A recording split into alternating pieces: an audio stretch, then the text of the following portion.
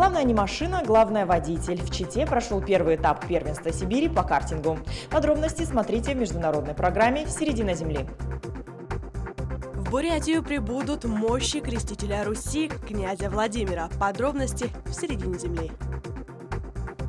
В общеобразовательных школах Монголии успешно реализуют программу по предоставлению образования по изобразительному искусству. Подробности в «Середине земли».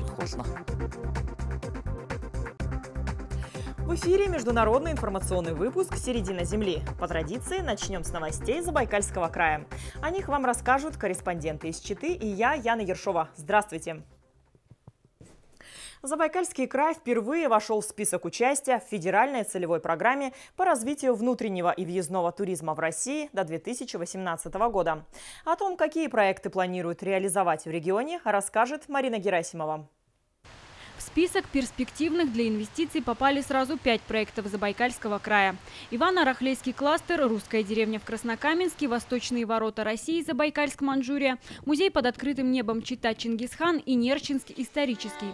Именно наш регион представил самое большое количество проектов. Один проект, Ивано-Рахлейский автотуристский кластер, уже попал в проект постановления правительства Российской Федерации для софинансирования с федерального бюджета в 2017 году, с общим объемом инвестиций в 1,4 миллиарда рублей, из которых где-то порядка 1 миллиарда с небольшим это должны быть внебюджетные вложения частных инвесторов, туроператоров и бизнеса нашего, где-то порядка 450 миллионов рублей должно быть профинансировано с федерального бюджета и 64 миллиона с бюджета Забайкальского края, бюджета муниципальных районов.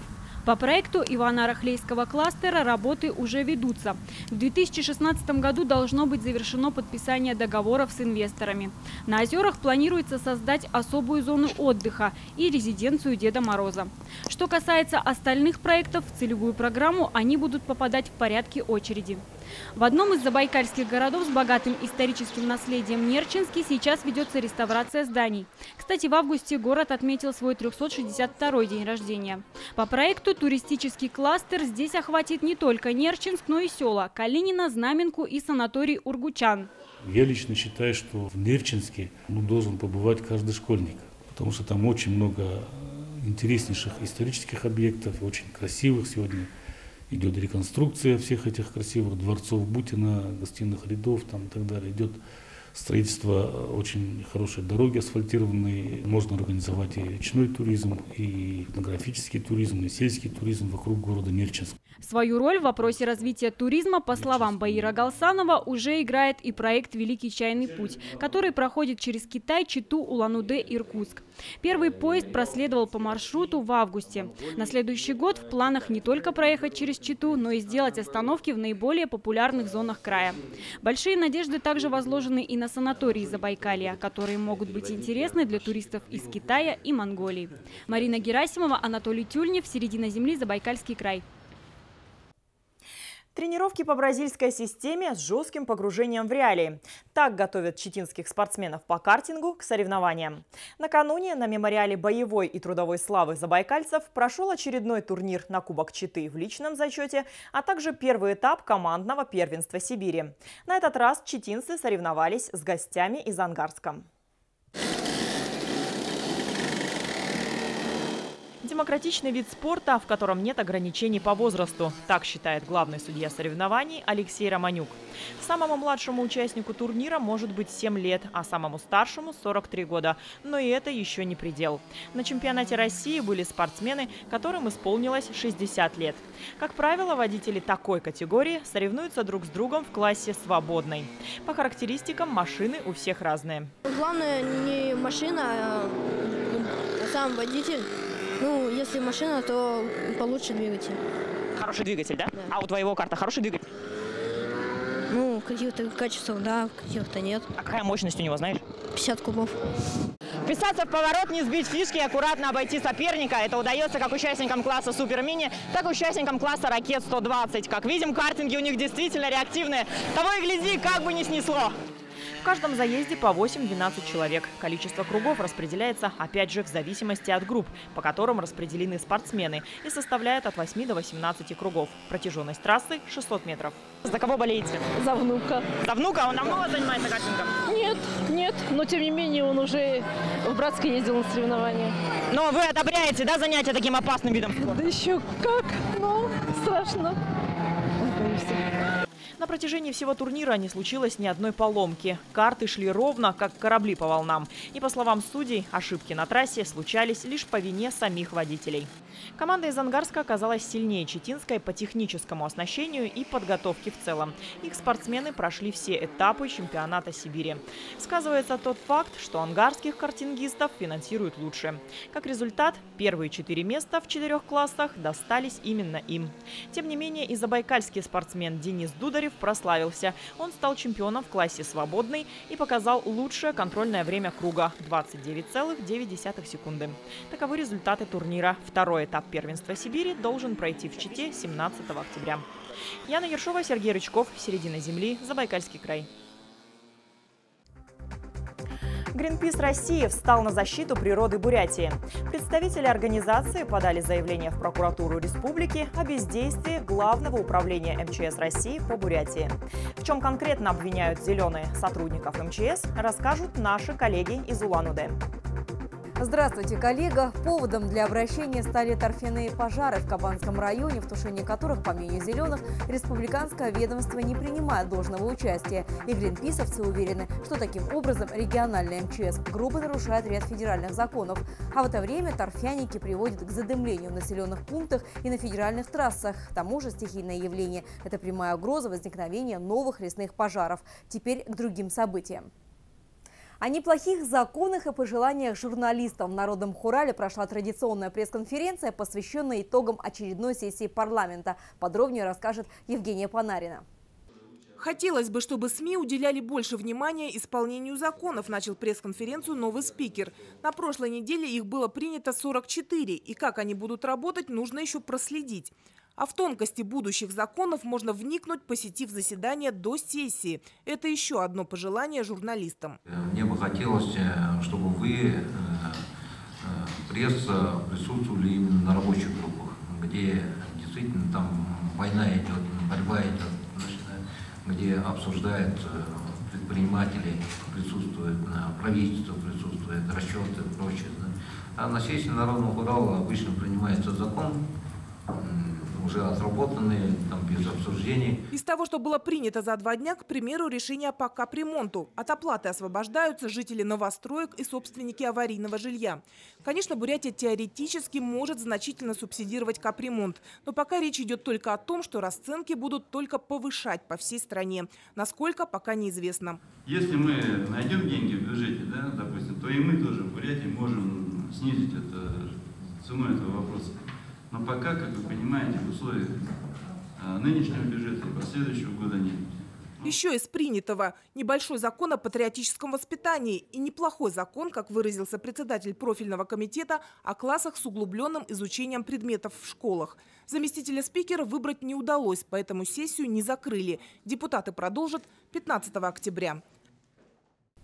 В Бурятии прибудут мощи святого равноапостольного князя Владимира. Ковчег с мощами крестителя Руси доставят в Адигитаревский собор 4 октября в 19 часов. В соборе пройдут божественная литургия и крестный ход. Поклониться мощам верующие смогут до 7 октября. Принесение святых мощей крестителя Руси в Бурятии – это часть масштабного международного крестного хода, который начался в мае. В этом году Святая Церковь и весь русский мир празднует тысячелетие со дня представления святого равноапостольного князя Владимира. По всей России, не только по всей России, но и по Белоруссии и по многим другим странам мощи святого князя Владимира, крестителя Руси, путешествуют в течение года до 1 декабря.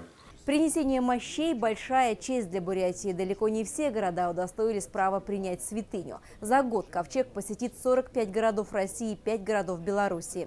И немного истории. Князь Владимир был погребен 15 июля 1015 года в Киеве. Позже его мощи были перенесены в Москву. В советский период до недавнего времени святыня хранилась в Московском Кремле. В 2010 году мощи были торжественно переданы Русской Православной Церкви и размещены в кафедральном соборе Храма Христа Спасителя. В этом году монгольский цирк отмечает свое 70-летие. В рамках знаменательной даты с 12 по 18 октября в городе Улан-Баторе состоится международный фестиваль циркового искусства. С подробностями наша коллега из Монголии. Здравствуйте, коллега! Проведение данного фестиваля направлено на сохранение культурного разнообразия, повышение эстетического уровня зрителей и возможности познакомить зрителей с новыми современными направлениями циркового искусства. В фестивале примут участие цирковые коллективы из Монголии, внутренней Монголии, Японии, России, в том числе из Бурятии, Якутии, Швейцарии, Вьетнама. Ну а сейчас о самых интересных новостях столицы Монголии вам расскажут мои коллеги, и я Порудошуданыням Сэмбэцхану. Для того, чтобы успешно пережить зиму скотоводческой отрасли Монголии, опытные скотоводы советуют усилить питание скота, чтобы животные смогли накопить достаточную толщину жирового слоя. На прошлой неделе Министерство продовольствия и сельского хозяйства организовали встречу на тему «Послушаем опытных скотоводов». Подробности далее. Скотоводы из 21 аймака в Монголии обсудили основные проблемы содержания животных. Среди участников обсуждения именитые скотоводы, герой труда, заслуженные лучшие скотоводы своего региона и аймаков. Инициаторами акции выступили Министерство продовольствия и сельского хозяйства, Министерство труда, ветеринарная и селекционная служба, региональная администрация пастбищных земель. Мы будем постоянно поддерживать скотоводов. В последнее время поступает много жалоб от них по поводу снижения стоимости мяса, поэтому постараемся их поддержать повышением объема экспорта мяса. Лучший скотовод страны, скотовод 6-го участка Аймака Говсюмбер Балдан Сурен, у которого насчитывается более 1600 голов скота, отметил, что каждый год, в год обезьяны, происходит бескормица скота. Поэтому, чтобы преодолеть нынешнюю зиму без потерь, нужно готовиться уже с лета. В частности, очень важно, чтобы скот набрал достаточную прослойку жира и заготовить необходимый объем сена и кормовых. Хочу посоветовать молодым скотоводам, к зиме нужно готовиться с самого начала лета и обеспечивать скоту достаточную кормовую базу. Кроме этого, на встрече более опытные скотоводы поделились опытом с молодыми коллегами, дали советы по вопросам организации пастбища, обсудили актуальные вопросы, договорились выпустить тематическую брошюру с рекомендациями и советами в отрасли разведения и корма скота, обсудили ряд вопросов по реализации государственной политики в сельскохозяйственной отрасли и ее реализации в сельской местности. Ценцурен Энхпелек, середина земли, Монголия. У творчески развитого человека более широкий спектр восприятия мира. Если с детства человек изучал искусство, то у такой личности высокий умственный потенциал. Так утверждают ученые. В средних общеобразовательных школах Монголии стартовала программа по предоставлению образования по изобразительному искусству. Об этом прямо сейчас. Программа по предоставлению образования по изобразительному искусству стартовала одновременно в 17 общеобразовательных школах. Наша съемочная группа побывала в школьном комплексе Ирейдуй, где также наравне с другими школами реализуется данная программа. В рамках программы представитель отрасли изобразительного искусства в лице художника Тумы Жаргала отвечал на вопросы учеников, рассказывал об методике изобразительного искусства. Искусство помогает открыться человеку, стать более свободным и открыто излагать свои мысли другому человеку. Некоторые выражают свои недосказанные мысли или свои чувства через рисунки. Когда человек рисует, он чувствует себя счастливым. Изобразительное искусство помогает расширить творческое восприятие, помогает в самовыражении. Тума Жаргал начал рисовать с 6 лет. После окончания школы продолжил учебу в художественной школе. На сегодня он занимается свободным творчеством в качестве свободного художника. Он участвует во всех выставках, которые проходят не только в Монголии, но и за рубежом. Занятия любым видом творчества с детства, такие как рисование, пение и другие, помогают в дальнейшем стать творчески развитым человеком и обогатить внутренний мир. Искусство воспитывает человека, поэтому важно с малых лет прививать детям эстетическое воспитание. Это не означает, что каждый должен стать художником или певцом. Дети должны во время учебы в школе получить общее понятие об искусстве, тогда его отношение к себе и своей семье поменяется в еще лучшую сторону. Программа по предоставлению образования по изобразительному искусству реализуется в рамках общественного мероприятия, которое инициировано столичным управлением туризма и берет начало с 2009 года. В этом году все художественные галереи города Улан-Батора одновременно открывают в своих выставочных залах новую выставку. В рамках данного мероприятия на центральных баннерах города будут размещены лучшие представители отрасли искусства за 2014-2015 годы. Цель мероприятия – популяризировать для широкой аудитории искусство во всех видах его проявления. В рамках этого планируют провести различные культурные мероприятия, в частности, лекции по темам «Современное направление изобразительного искусства», «Изобразительное искусство и кино». Вскоре перед площадкой Государственного драмтеатра пройдет мероприятие «Открытое творчество». Шижир Энхбелек, середина земли, Монголия. Это были новости Монголии. Спасибо за внимание. Но сейчас передаем слово нашим коллегам из Китая. Здравствуйте, коллеги! В студии Игорь Злотников. В ближайшие минуты мы расскажем о самых заметных и интересных событиях в Китае. Праздник Луны, который также называют Днем середины осени или Джунцюдзе, считается одним из главных традиционных китайских праздников. Он приходится на 15-й день 8-го месяца по китайскому лунному календарю. Самые главные обряды в этот день – любоваться красотой Луны и есть юэбин – лунный пряник. Остальные обычаи празднования в разных регионах Китая могут отличаться, но все они отражают мечту людей о прекрасном будущем.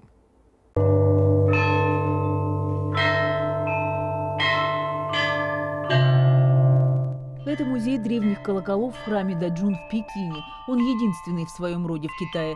Здесь находится гигантский буддийский колокол, отлитый в 15 веке, а также более 700 самых древних музыкальных инструментов из бронзы, железа и нефрита. В честь праздника сотрудники музея подготовили концерт «Колокольный звон». Для китайцев праздник Луны – это один из самых важных традиционных праздников. Поэтому мы приехали сюда, чтобы дети почувствовали его атмосферу и больше узнали о нашей культуре. Я думаю, что сейчас людям нужно найти какую-то гармонию в душе, ведь современная жизнь слишком суетлива. Древняя культура – это именно то, что нам нужно. Сегодня вечером, согласно традиции, китайцы будут любоваться полной луной и угощаться лунными пряниками.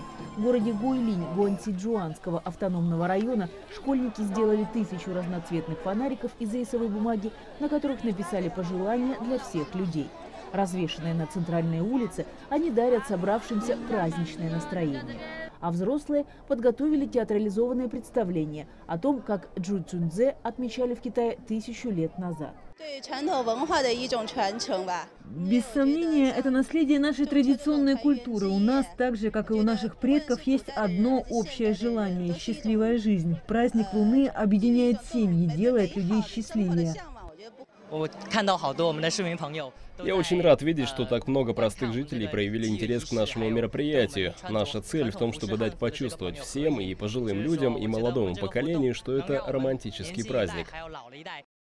Ни один китайский праздник не может обойтись без вкусных угощений. Кроме лунных пряников, в провинции Цзянсу, например, готовят крабов. Традиции по их отлову здесь передаются из поколения в поколение. А в провинции Сычуань в день середины осени принято есть липкий торт, который делают традиционным способом из клейкого риса. Татьяна Климова, Люси, CCTV.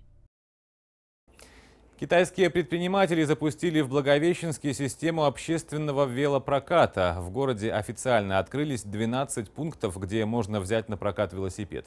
Оплачивать услугу горожане будут специальной картой, которая действует еще в 120 городах Китая. С подробностями мои коллеги. Яркие, быстрые, современные. 250 новеньких велосипедов готовы к прогулке. В Благовещенске официально заработала система общественного велопроката. 12 пунктов пока в тестовом режиме открыли китайские предприниматели.